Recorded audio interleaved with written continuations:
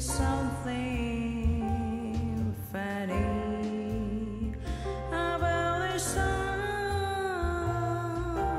we hid behind the trolleys. They should see us.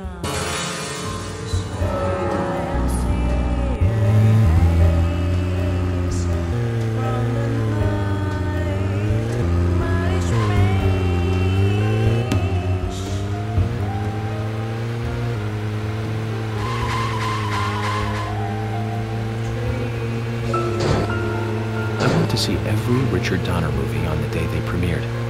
Every single one. Goonies, Lost Boys, the Lethal Weapon series, but my favorite has to be Lady Hawk. That was back in 1985. The same year as Goonies. Both Rutger Hauer and Michelle Pfeiffer really shine in that one. But more than anything, it's the story setting that was really good. A love story about a cursed knight that changes into a wolf at night, cursed maiden that changes into a hawk during the day. Very romantic. Don't you think so, Zach? They can only be together at dusk, right between day and night. Together as humans for only a brief moment. Perfect setting for a fantasy movie. I just had a thought, Zach. I really like those movies that have women changing into animals. Can you tell which movie I just remembered? That's right, Zach. With Nastasia Kinski in the lead role. Now, that was a fantastic movie. But I better concentrate on driving. We'll finish this later.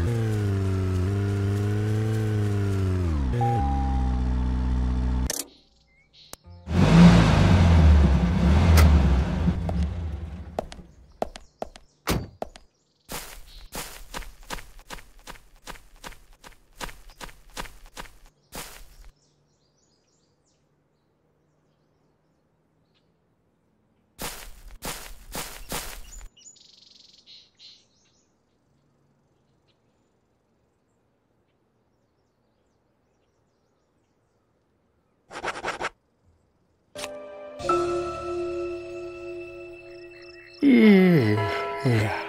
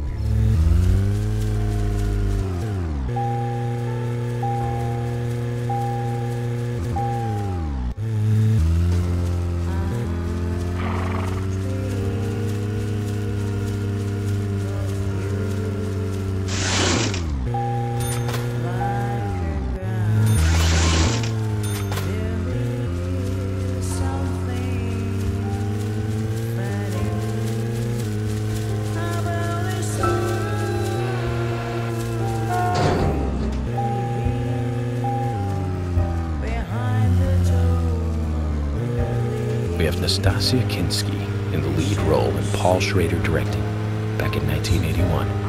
That's right, Zach. Cat People. About a woman who turns into a leopard when she falls in love, and then eats the person she loves. I thought it was romantic. Real romance right there, Zach. Nastasia was perfect for that role. Casting her made that movie a success. Malcolm McDowell as her brother was also a good call. He's like a there even without any of that special Hollywood makeup. Now the name Malcolm McDowell rings another bell. You know the movie I'm talking about, right, Zach? Don't tell me you're thinking about Clockwork Orange. Malcolm McDowell, come on, it's pretty obvious. Blue Thunder. Came out in 1983. It was directed by John Badham. Malcolm plays the bad guy in that one. He just totally outshines the hero, Roy Scheider. At least I think so. I have to say, not many people agree with me about Blue Thunder. Zach, if you disagree with any of my opinions about movies, just come out and speak your mind, okay? Just speak your mind.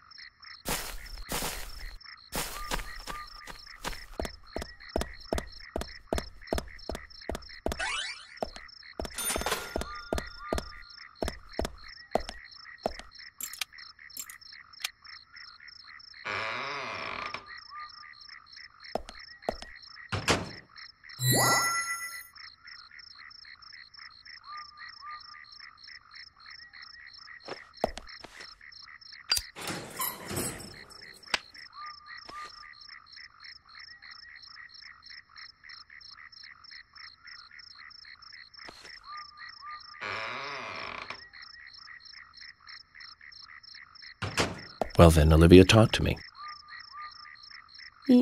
Yes. In the beginning, Nick only went to the gallery during the day, but he went so often at some point he became friendly with Diane. They started going out drinking together, and now he doesn't come home until early morning. He always says that they were only drinking when I ask. He blames me for not being able to talk about Turner and Rembrandt, which of course I can't, can I? So what can I say? Finally, I couldn't take it anymore, so I followed him. He did go to the bar, to start with. Diane was there too, but the real problem is where they go to next, right? So I waited outside the bar to see where they might go. And they eventually left the bar and headed for the art gallery. But it was already early morning, but it was still dark. Just before going inside, Diane turned around. It should have been too dark to see me, but I swear, her eyes looked right at me. They seemed to flash for a moment. I was so rattled that I left and went home. The next day, Anna was found dead. I didn't know what to do.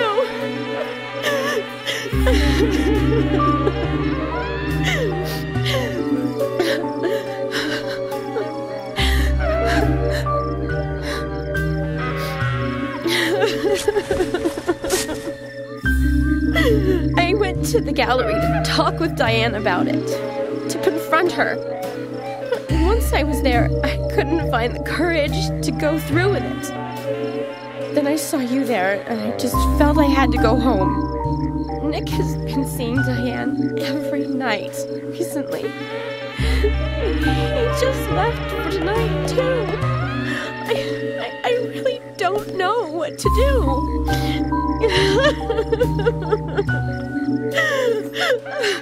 York, we ought to take Nick in for questioning. No, not yet.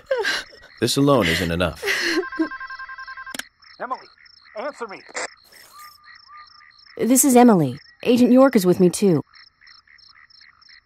I've just received word from Thomas at the Sheriff's Department. Something has happened at Becky's house. He was called in by Quinn, but he wasn't making any sense. We have no further details. I've sent Thomas over there. Can you go back him up? Yes, sir. One other thing. It sounded like he said, Raincoat Killer. This may well be related to the murder case. Take all due precautions. No! It couldn't be! Nick? Oh, please, no! What can I do? Nick! Olivia, calm down. Emily, take care of Olivia. I'm heading over to Becky's. She lives in the big house over by the lake. Hurry! I just hope this isn't anything serious.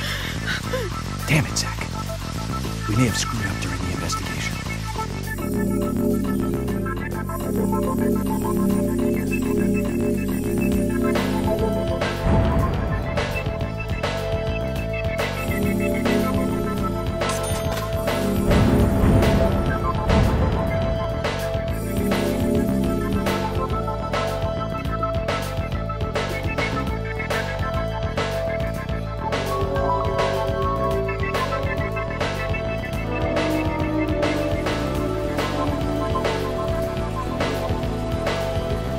Zach. I have a bad feeling about this. Becky's house is by the lake.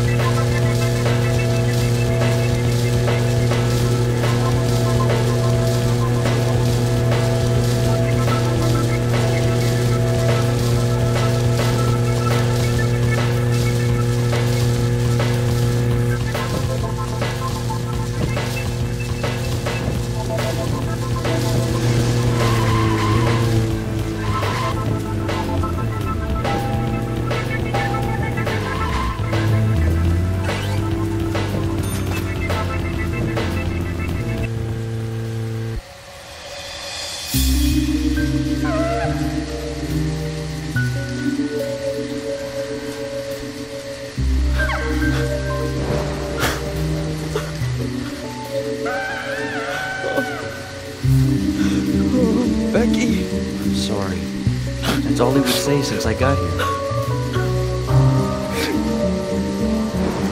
Quint, tell me, what did you see in there?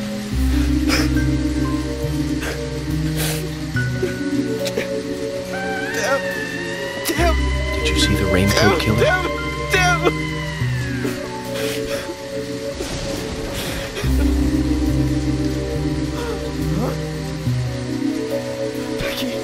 Thomas, did you see Nick here? No. When I got here, he was already like this. He should be here soon. Call George and tell him to get over here. Wait out here. I'm going inside. Once they both get here, follow George's orders, okay? Yes. But Agent York, isn't it dangerous to go in there alone? Don't worry. Zach is with me.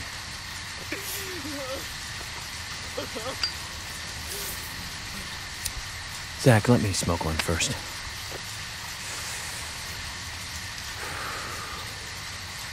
I need to clear my head so I can take everything in.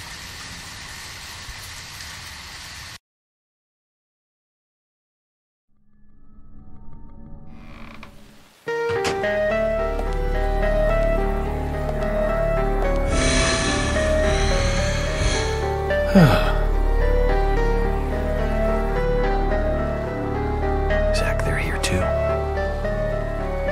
had a nasty feeling about this.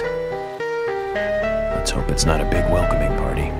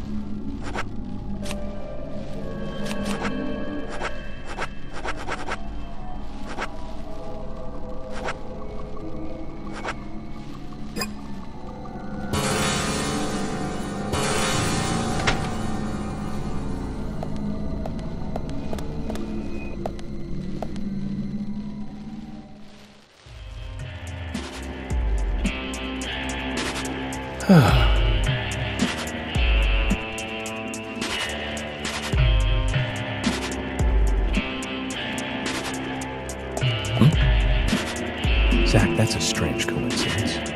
Look. Red velvet. just like the place where Anna was murdered.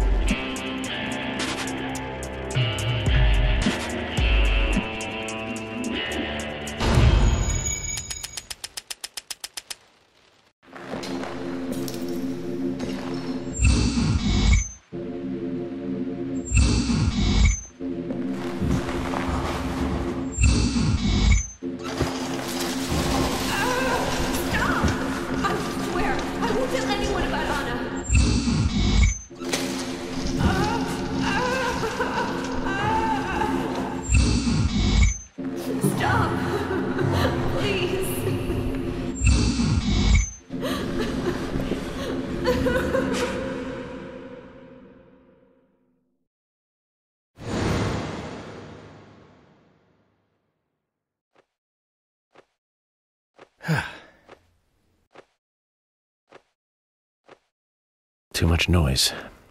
We're still missing a vital piece of the puzzle.